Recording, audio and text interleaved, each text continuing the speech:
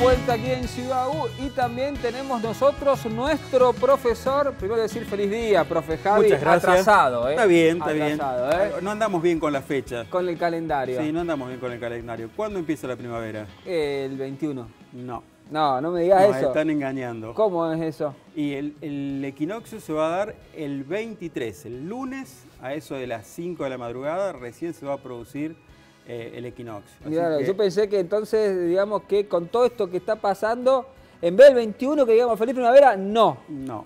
Pucha. De todos modos, para Está hasta tranquilizar, devaluada la primavera. para en este tranquilizar a toda la gente de Carlos Paz y demás lugares, hay dos calendarios. Uno es el calendario civil y otro es el calendario astronómico. Y explícame por qué en el astronómico entonces empieza el 23.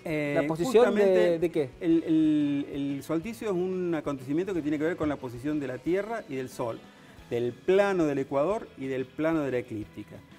Eso va cambiando con el tiempo. Vos viste que hay años que tienen un día más y un día menos. Tenemos años bisiestos que tienen un día más. Bueno, eso es para ir acomodando nuestro calendario, que es caprichoso, no tiene por qué acomodarse realmente a la forma como se mueve el Sol, o la Tierra alrededor del Sol, mejor dicho.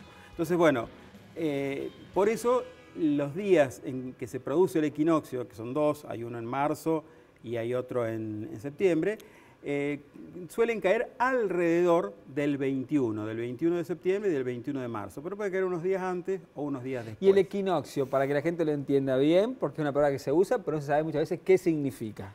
Equinoccio es el día en que la noche es exactamente igual que el día. Bien, o sea, tenemos no los olvidar. 2 días, claro. 2 y 12 en este caso. Exacto, y en todo el mundo ocurre lo mismo. Nosotros, por ejemplo, tenemos que en el verano los días son más largos en el hemisferio sur y más cortos en el hemisferio norte. Claro. En cambio, en el día del sol, en el día de los equinoccios, la noche y el día tienen la misma duración en todos los puntos del planeta.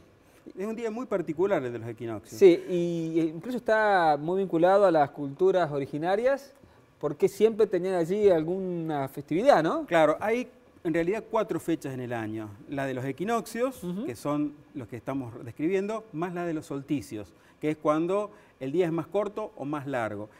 Eso era muy fácil de determinar astronómicamente en la antigüedad. Entonces, por eso se aprovechaban esas fechas para hacer algunas celebraciones de tipos tradicionales, digamos. Además, en los solsticios, en los equinoccios, una cosa que es muy interesante es que si vos pones un palito vertical, como este, por ejemplo, ¿sí? La sombra que hace ese palito hace una línea recta. Es la única fecha que eso ocurre, cuando ocurren los equinoccios. En cualquier otra época del año, la línea es una curva. Ah, mirá. Entonces, esa línea además marca exactamente la dirección este-oeste, o sea, es paralela al ecuador. Por lo tanto, si vos trazás una perpendicular a esa línea perpendicular te está dando la dirección del meridiano terrestre que pasa por el lugar donde vos estás haciendo el experimento. O sea, es una línea que pasa por los dos polos y por el lugar donde vos estás haciendo el experimento. Bueno, ya arrancamos con muchos datos y ahora contame del orologi que has traído. Bueno, los relojes solares justamente aprovechan estas características. El Sol, al hacer su tránsito sobre la Tierra, en realidad es la Tierra la que se mueve, pero si nosotros pensamos que nosotros estamos fijos en la Tierra, nos da la apariencia de que el Sol tiene un movimiento alrededor nuestro. Sí. Bueno, ese movimiento provoca sombras, y esas sombras se van ocurriendo en forma totalmente sincronizada con el movimiento del Sol. Por lo tanto, con estos aparatitos que son los relojes solares, que acá yo traje varios modelos en papel, ¿no? ¿sí? Todos ellos, mucho. Este es vertical. Este, para verlo bien, hay que ponerlo en forma vertical. Y el Sol hay que ponerlo en forma vertical apuntando hacia el norte. Ahí. Entonces este es para una pared, digamos. Ese para una pared. Mira, a ver, tomemos este de ejemplo. Bueno, ¿dónde lo tenemos que poner? Este habría que ponerlo en una pared que mire hacia el norte. Hacia el norte. ¿Sí? O sea, esta línea debería ser la este-oeste y esta cara debe mirar hacia el norte. Exacto, bien. Esta cara para el norte. Exacto. Bien. Entonces, también todos estos relojes que yo he hecho, uno puede entrar... ¿Son difíciles de hacer? No, no son difíciles de hacer. A ver, en realidad son difíciles de construir. La parte geométrica que tiene, si bien es sencilla, es laborioso de hacer, pero hay un montón de lugares en internet, páginas web. ¿Tutoriales? Sí, páginas web o programas que directamente vos pones las coordenadas del lugar donde vos vivís y las inclinaciones de las paredes y te tira directamente. ¿Cómo las coordenadas? Claro, por ejemplo, en Córdoba, las coordenadas de acá de nuestra ciudad de Córdoba son 64,5 grados oeste y 21,5 grados al sur. Entonces, poniendo las coordenadas del lugar donde vivimos, es más, yo acá tengo las coordenadas en uno de estos está la coordenada exacta del lugar donde estamos nosotros. Por ejemplo, bueno, contame eso. Después aquí en el canal, sí, la latitud es 31 grados, 21 minutos, 23 segundos. Esto yo lo hice anoche con uno de estos programas, poniendo exactamente con el Google Maps las coordenadas de este lugar. Entonces sale el cuadrante, que es este mismo que está acá, impreso en una hojita, hay que recortarlo.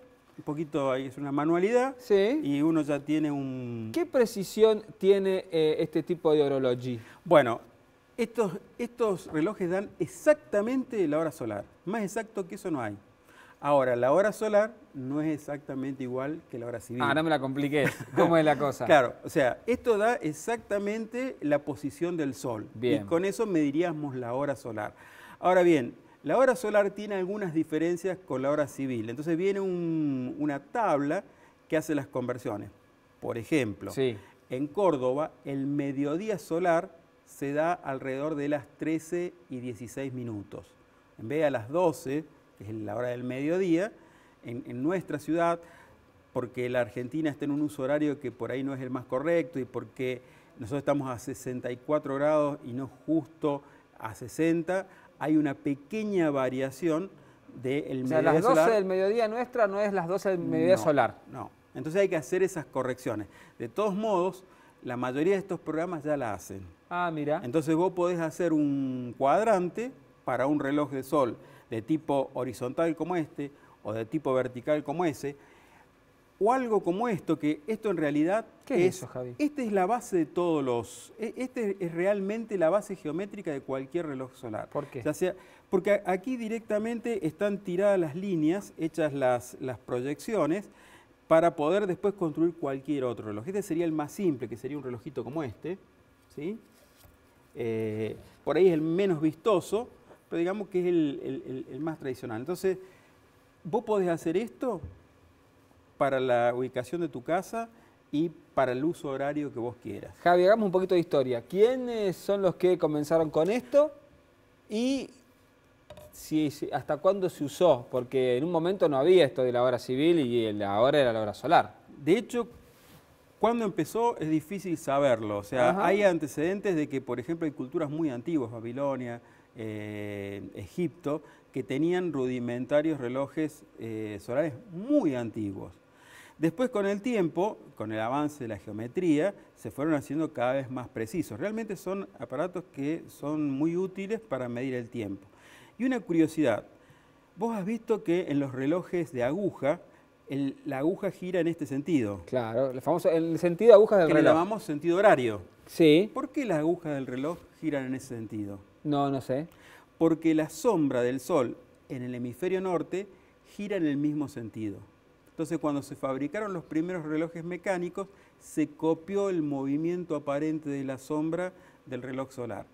Ahora, en el hemisferio sur, la sombra del sol circula en sentido contrario a lo que ocurre en el hemisferio norte. O sea que nuestros relojes deberían circular en sentido contrario. Yo he visto en toda mi vida uno solo. ¿En serio? Sí, en una confitería ahí en la zona del Pungo. Ajá. Tenían uno que funcionaba al revés, como debería ser en el hemisferio sur. Javi, la verdad que interesantísimo lo que nos has dejado. Y el lunes 23 hacemos el picnic del Día de la Primavera. Claro, hacemos el segundo festejo. Festejamos el sábado con el calendario civil y el lunes con el Astronómico. Doble festejo. Gracias, Javi. Nos vemos, Miguel. Un gustazo. Gracias.